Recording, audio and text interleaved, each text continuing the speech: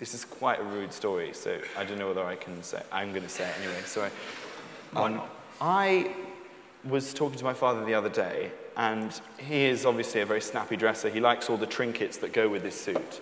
And he mentioned that he had a thing called a Prince Albert.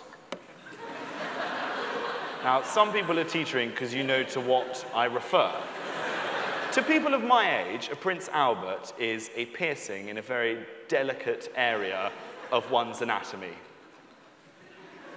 That's what a Prince Albert is, right? Well, obviously most people don't know that because you're explaining to them what it is. Yeah. A Prince Albert is a pocket watch that you put with a chain there, the pocket watch. I would have worn it tonight, but it's quite heavy. Do you know how terrified I was when he told me the other day that my mum had bought him a new Prince Albert?